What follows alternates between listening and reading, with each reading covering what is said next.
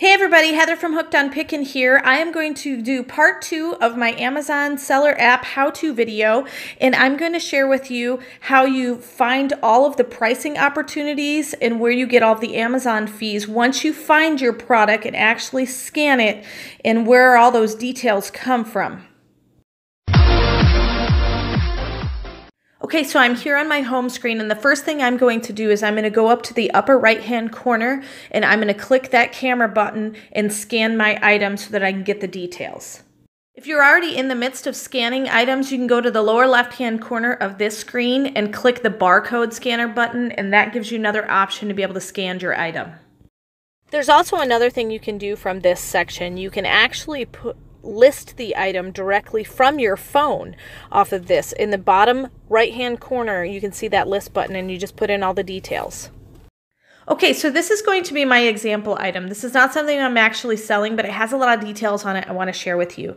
First thing you see at the very top is the title of the item, which is really nice to know because you can also type this title into your Amazon platform and see, are there other listings that are similar to this, and where do I price my item?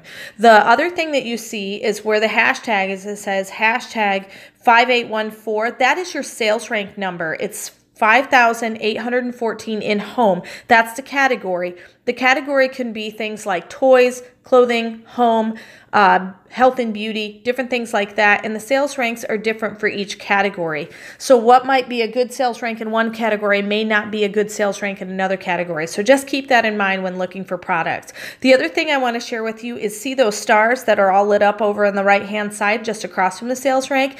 Those are the rating of this particular object. A lot of people like this one. It's 4.5 stars. I definitely don't want to pick something that's got a lower star rating, because that means it doesn't have a good customer base with this particular item. But this one's good, and then we'll go into a couple other things on this one page that I want to share with you. The next thing I want to go over is right next to the picture. Do you see that tiny little white box? You always need to look there because there's lots of different things that can be shown there. Sometimes there's a hazmat warning, sometimes there's a inventory alert warning, but this little box I want to share with you is exactly how Amazon wants this item packaged. Now, when I click that little box, this is what I see. It shows me the name of the item. It shows FBA prep requirements. This product requires labeling, which is for most items, but it also wants it to be in a poly bag. You can't just send the thing in like a roll. And so it wants it to be secured inside of a poly bag. So that's a good thing to know when sending it into FBA, and always making sure that you check those things.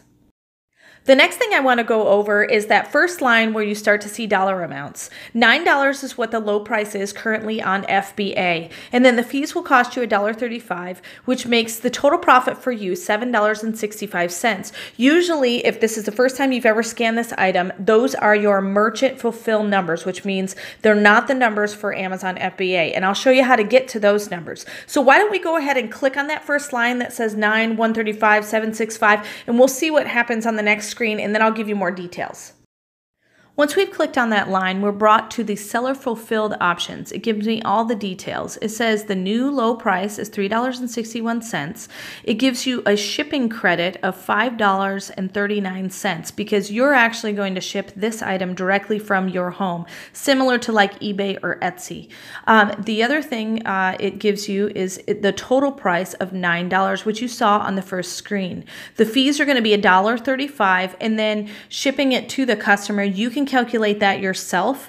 And so let's say it costs you $4.50. Well, you made a little bit on shipping because you got a higher shipping credit.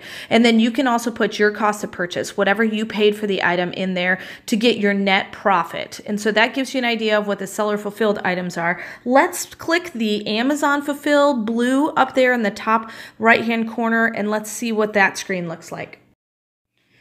On the Amazon Fulfill screen, we see the new low price of $9. Fees with FBA are going to be $8.59. Shipping to Amazon, they don't have a price there, but I usually average anywhere from 30 cents to 50 cents an item because you do multiple items in one box. The cost of purchase you can enter in there, and then your net proceeds are going to be 41 cents. So obviously this would not be an item that I would send in to Fulfill by Amazon or to the warehouse because I'm just not going to make enough money. Now let's talk about that second line. It says 1145 Amazon, which means Amazon itself is selling it. And that's always a bad news for us FBA sellers because they're always going to keep the buy box. And even if we undercut them by $2 or $3, the customer is going to have to click a couple of extra buttons to buy from us instead of buying easily from the first screen from Amazon. And so anytime Amazon sells something, it always is high competition for us. The one bonus though is if you look, it says 1 from 1150 FBA offers. That means there's only one other FBAer selling it, which means competition as far as FBAers go is much lower. Then it says 7 from $9. That means 7 people are trying to merchant fulfill this item from their own home and starting at the low price of $9. Now, if I click that second line, it gives me a few more details that are kind of interesting to find out. It brings me to the next page, which shows me all of the offers that are currently available and who is selling them. So if I was able to sell in multiple different conditions, it would say any, new, collectible, used, and things like that. But only any and new are in this one. And so I can only sell this one in new condition. And so that also helps to find out if you find a used something or something from a thrift store, can you actually sell it in this condition? You can hit that second line, the one that talks about Amazon and FBA sellers, and it brings you to this page. When you first jump to this page, it always brings you to the new category. So I'm going to go ahead and click the blue any button up there to see all of the offers, because if there were a used or collectible, it would show me those as well.